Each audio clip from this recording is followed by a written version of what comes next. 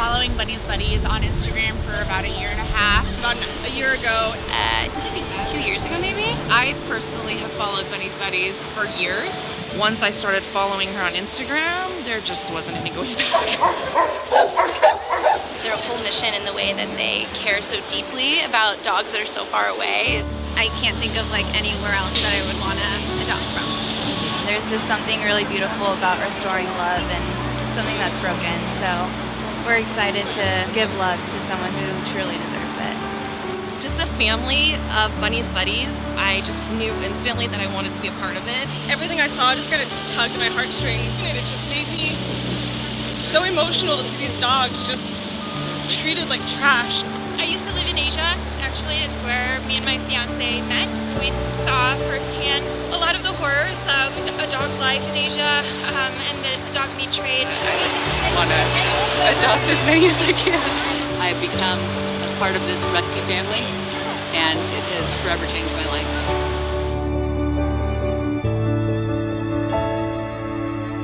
We're at China Airlines right now. We're waiting for the 20+ dogs to arrive here, and we just found out that looks like they're gonna be at Aero Mexico. A little bit of a change of plans. The dogs are not here. They'll be ready to go shortly, so just like bring all of your stuff and like make sure you're ready when we get there.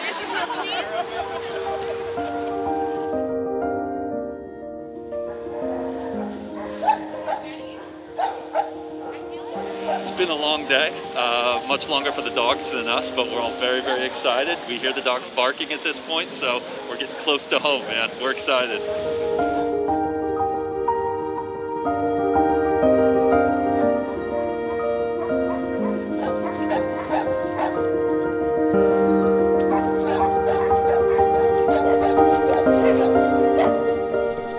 Freaking out. Yeah, So excited.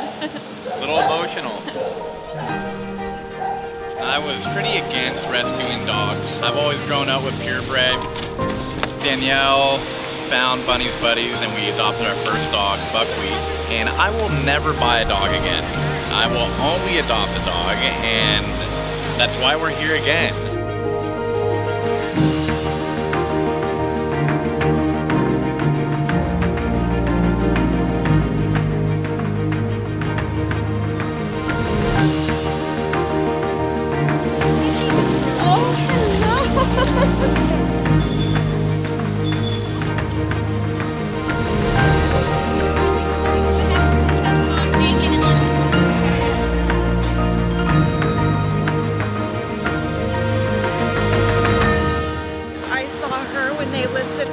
December 3rd last year, and my heart just broke.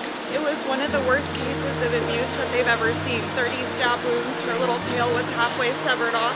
I knew she needed to be ours. Are you ready? Let's go home. You don't ever have to suffer, ever again. No. What's going through your mind right now? Just gratitude. Overwhelming emotion. Yeah. That we got to save one. Yeah. There's so much good in this world, and especially with everything going on, it's just great to like have an organization that just cares so much. She loves you. Our current rescue just changed my life, our life, and I wanted to be able to have that opportunity again.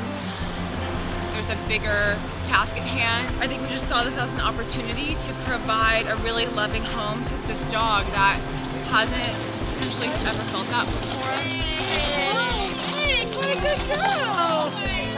I don't think there's any other rescue organization that first off would rescue a 10-year-old dog that has cancer and give them the care that they did give her. We saw Peaches a few months ago. Yeah. And she only has 3 legs, or 3 paws I should say. They cut off one of her paws and we fell in love with her. And we figured that we can make a great home for her. She's really just changed my perspective on adoption and rescuing. Everybody asks me, why would you get a dog from International? What are you doing? I'm like, because nobody does. And they need to be saved and they deserve a life just as much as all the dogs here. I applied and they approved me, and I was through the moon when they gave me a yellow lab because my last dog was a chocolate lab, and it broke my heart when he passed. So the change of location really threw us all for a loop and was something that we We didn't get to scout before, so when we got here, we really had to quickly game plan like what we were gonna do in a really tight parking lot with a lot of trucks and very little grass. And luckily, it was all super smooth and all of the babies are safe. They're in their cars, they're on their way home, and yeah, successful day. Lala has done so many things I can't tell you. I mean, she has made me be an advocate every single day of my walking life from there on out because I believe in Amanda and what she does for the dogs. Lala, look over there.